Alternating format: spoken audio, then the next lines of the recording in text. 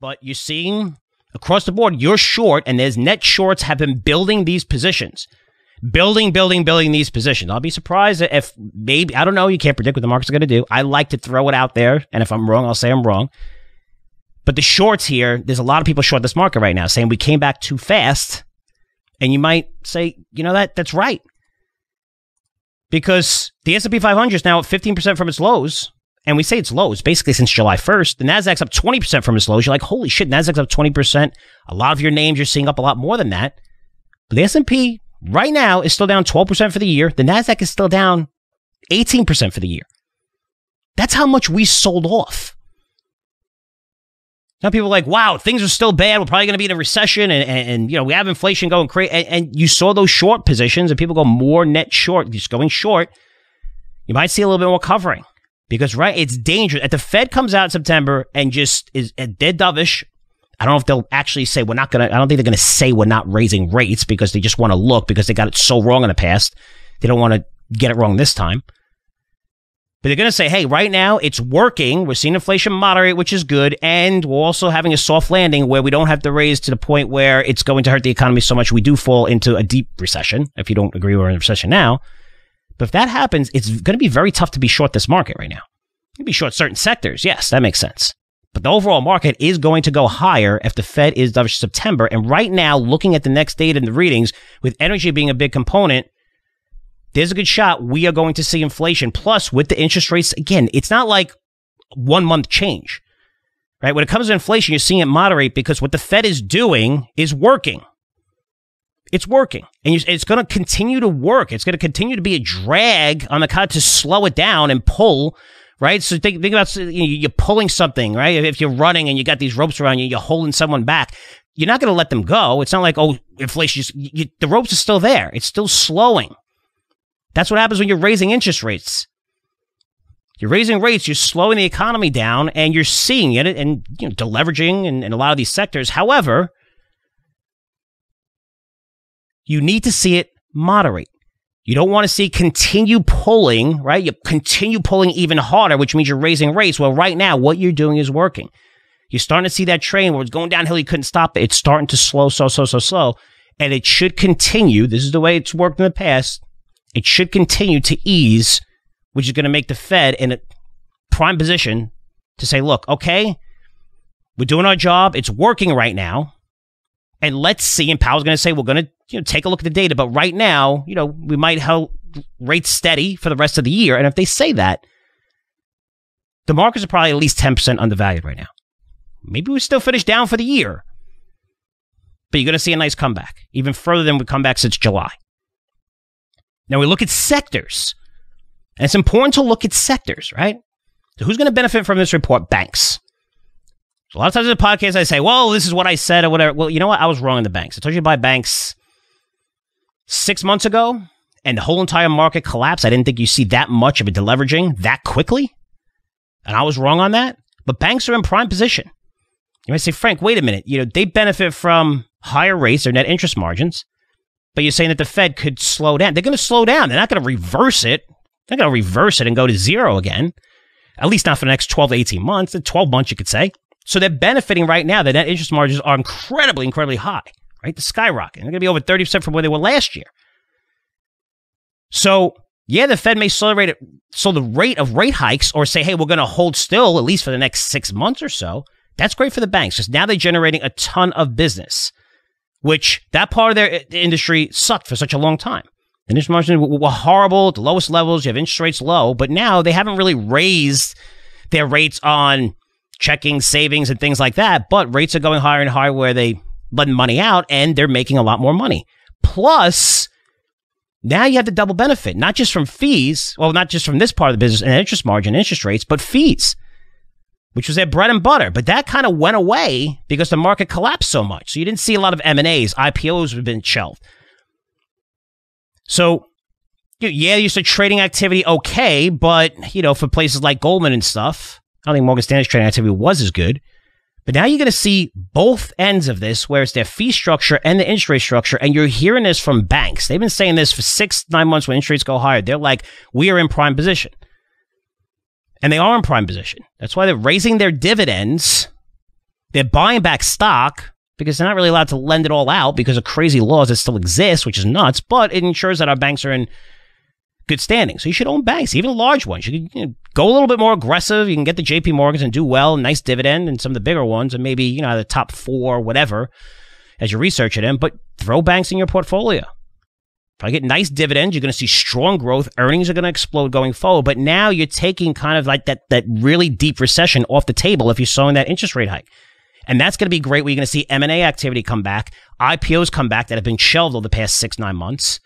And that's going to be great for a lot of these banks, investment banks, and a lot of these names. That's a sector that should benefit tremendously.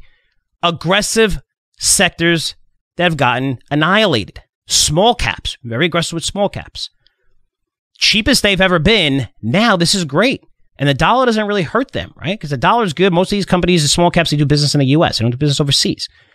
So they don't get hurt as much. And that has been cheaper. Small caps compared to large caps have been cheaper than almost any time in well over a decade. Not to mention, if you're just looking from the price to growth perspective, it's never been cheaper other than last month. Still, it's at levels we haven't seen in my research dating back for 22 years. That's how much small caps sold off. So you have to look at how much these stocks sold off. You can't just look and say, well, I never looked at the small cap index. I have no idea what's going on, but I'm a little worried about the market. Well, if small caps only sold off 10% during this time frame, I'd say, well, you got to be careful. But they sold off 30, 35%. Some of these names are down 60, 70% in biotech. And you're looking at the technology companies, tech sector across the board, even large cap tech, have sold off tremendously. But you know what? Supply chains are easing. So start looking at companies that got hurt from supply chains, because the next 6 months or next 2 quarters, they're probably going to say, hey, they're easing now, and we have more predictability where even the car companies, when we get out more of these EVs now. More money with the chip bill that just passed. So chips companies, tech companies, and also semiconductor companies. 2 areas you should be looking at, as well as small caps, as well as crypto, where you saw Ethereum get murdered. And I've been telling you, 90% of crypto is BS, and it's nice to see this filter out because this is where all the innovation's coming from. DAO, Metaverse, NFTs, DeFi, this is where it's coming from. The innovation part is coming from. This is where everybody's going. This is where all the major technology companies are spending a ton of money. This is where innovation is coming. You got rid of a lot of the BS, but there's still 10% of this industry are great names that we've been researching. So we see Ethereum fall to 800. Ethereum's 1,800 today. It was 800 a month ago. Bitcoin, you've seen catch a bid. Now you're going to see all these institutions. You heard Fidelity come out and say, hey, we're going to offer 20% allocation to retirement accounts pretty soon. Be sure to listen to tomorrow's interview because it's a great interview about Bitcoin IRAs. Please listen to that. Give a little shout out. It's going to be a great interview tomorrow. But you're looking at Bitcoin, some of the good ones, some of the good names here. There's Avalanche and a couple others I won't mention, but we have a lot of good names on our portfolio that are starting to rebound sharply after selling off tremendously. Even the great names sold off tremendously because of deleveraging. Now you're going to see some of these names start bouncing back. You saw it already. Some of them are up 25%, 30%. Ford's up tremendously from its highs. If their supply chain eases, Ford is a great investment going forward. And I've been critical of them for a long time, all the way down, because the CEO has been lying about the supply chain concerns and the fact that they're like, we're going 100% EVs, even though right now Ford came out and said, we can't make money on EVs. That's why they just raised the price of the F-150 Lightning. They just raised the price of it. Because they can't, right now, they're not making money on their EVs. That's how much the costs have been risen, batteries and everything across the board. So you have to sell more gas vehicles, and they're like, we're getting out of gas. No, you have to sell more gas vehicles, which they did last quarter, and you saw those numbers explode. And so great sales for last month, Ford. So start looking at car companies. Start looking at names, chip sector that have gotten hit hard. Because that's going to start easing right now. And now when you have the Fed saying, hey, you know what? We could put, again, it's 1 month of data, but it's positive. And usually when you see this, it's supposed to happen last month. I thought it happened last month where you saw easing. It's still relatively high. It's very high. But you want to see that trend coming down because it's going to result in the Fed being less aggressive. And that's the biggest risk of the market, of them raising too much, too high, and overshooting. And if they do that, that is the biggest risk of the market where you see stocks fall and you'll see bankruptcies, more deleveraging. But if they slow that pace right now, that's what the market's telling you. That's why we've seen a nice bounce. That's why we've seen a 10-year down to 1.7%.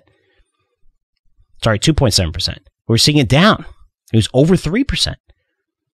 So what the 10 years telling us is that the Fed is going to slow and may say, look, you know what? 3% may be the top when it comes to the Fed funds rate. And it should be.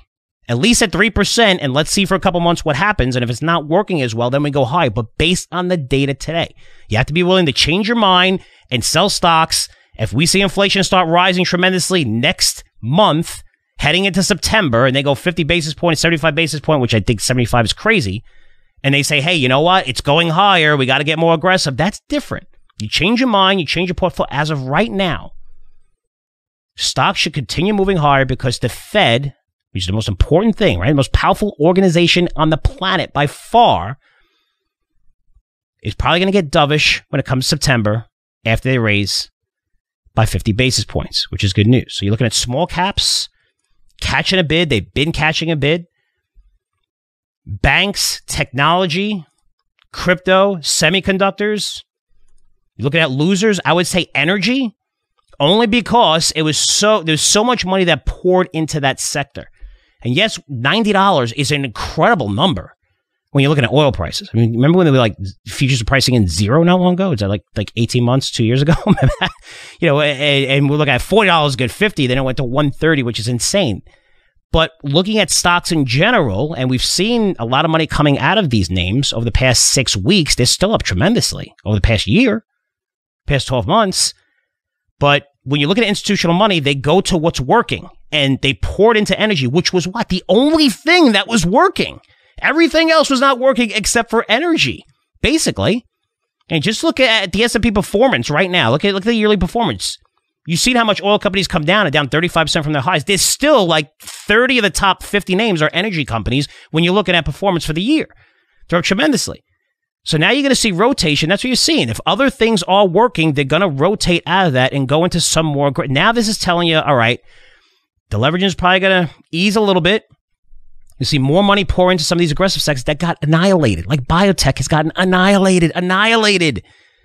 And the biggest funds, man, I don't know who was keeping track of those guys and how leveraged they were. But man, the forced selling in that industry, I can't tell you how many great names in biotech they were trading below cash. And these are companies generating revenue. I'm not talking about just, you know, the speculative ones, you know, putting all eggs in one basket. And hey, you know, going into phase 2 right now. We have positive phase 1. If it doesn't work, it's going to go down 80%. If it does, it'll go up 500. I'm not talking about those names.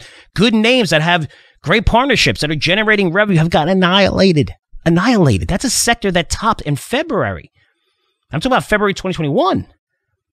Around there, February, March, and have consistently went down into November and then got annihilated when the Fed reversed course and said, hey, we have to raise rates. So this is very positive. This is something you should have been prepared for.